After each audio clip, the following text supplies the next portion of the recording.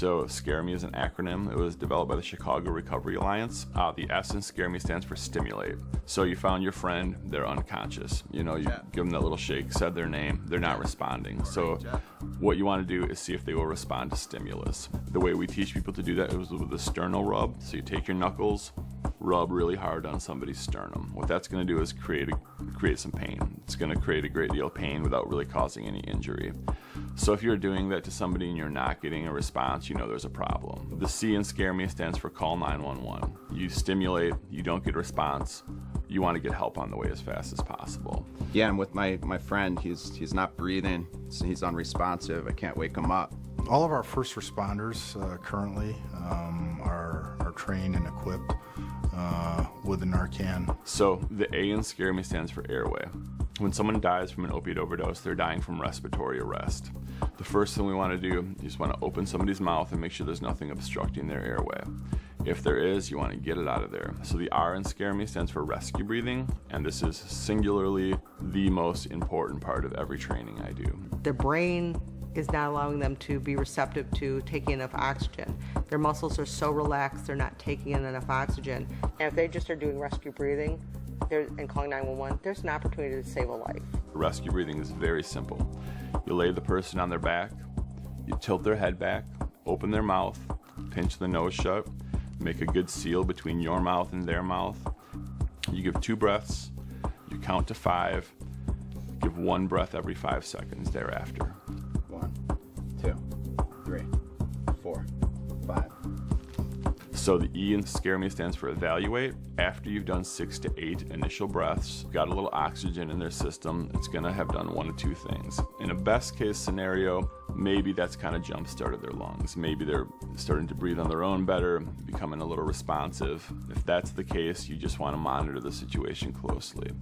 A more likely scenario, what you've done with those 6 to 8 breaths, is that you've put some oxygen in their lungs, and that's given you the chance to prepare the Narcan injection. After you evaluate in the situation, and if it still looks as if it's an overdose, then we do the muscular injection and then evaluate again, and hopefully at that point the paramedics are there. So, and then you do it again if you need to. The M in Scare Me stands for muscular injection. The Narcan comes in single vials. You just pop the orange cap off, you use an intermuscular syringe that we provide, withdraw the Narcan, and inject into a major muscle, into the thigh, to the butt, or into the shoulder. The muscular injection is going to take 3 to 5 minutes to kick in. In that time, you want to continue breathing for the person, making sure they're getting oxygen. If you've been given an intranasal kit, you're obviously not going to give a muscular injection. In this case, the M in Scare Me stands for mucosal atomization. Unwrap the atomizer and clean the nose area. Place the atomizer in either nostril and depress the plunger. After 5 minutes has gone by, the final E stands for evaluate and support. So you evaluate the situation. Was the first shot effective? The majority of the time, 1 shot is enough to wake somebody up. If they are not responding to the first shot, by all means, give them the second shot. You know, you can't give somebody too much of this stuff. So when you might suspect that fentanyl is involved in an overdose, which easy signs to look for with that is when somebody goes unconscious and looks like they're in an overdose really quickly. And so in those cases, yeah, you want to give someone 2 vials of the naloxone to start, just to work it out of their system a little quicker. When they do wake up, you want to be supportive of the person.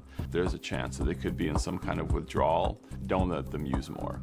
If they were to use more, first of all, they wouldn't feel it. Naloxone is going to be blocking those receptor sites.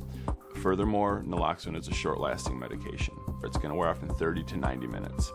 If somebody takes heroin, and that's going to last where say the half-life is, depending on what you read, say 2 to 4 hours. And then they have an overdose and they're not breathing. If they get naloxone lasts about 45 minutes, maybe an hour. And so that's the mismatch. A lot of prescription pills are really similar, but things like methadone can be even upwards of 24 to 48 hours.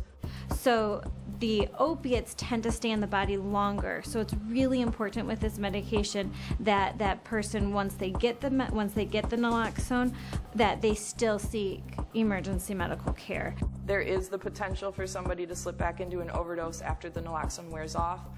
More than that, the potential is with, when people use again after the naloxone's been administered, because maybe they are feeling a little bit withdrawal sick. It's really important to encourage people not to do that, because that's when the really big risk of someone slipping back into an overdose would occur. So, if they don't know what it is and they're unresponsive, being able to use naloxone can make a difference, because it's not going to harm them by giving them naloxone if it's not an opioid. If they give them naloxone and they respond to it, then it was there. It was they had an opioid in their system. If not, it's also why we need to make sure that 911 is being called, because they need to be able to make sure that they are getting the medical attention they need. Let's review Scare Me once more. S is for stimulate. Use a sternum rub to determine if the person is responsive or not. C is for call for help. Call 911 immediately for help. A is for airway. Checking for airway blockages. R is for rescue breathing, to provide oxygen while you are preparing the naloxone kit. E is for evaluate. Evaluate the situation to determine if they are coming to. M is for muscular injection, or mucosal atomization if you have an intranasal kit, to administer the naloxone. E is for evaluate again. If the person hasn't come to, repeat Scare Me, starting with another muscle injection or mucosal atomization.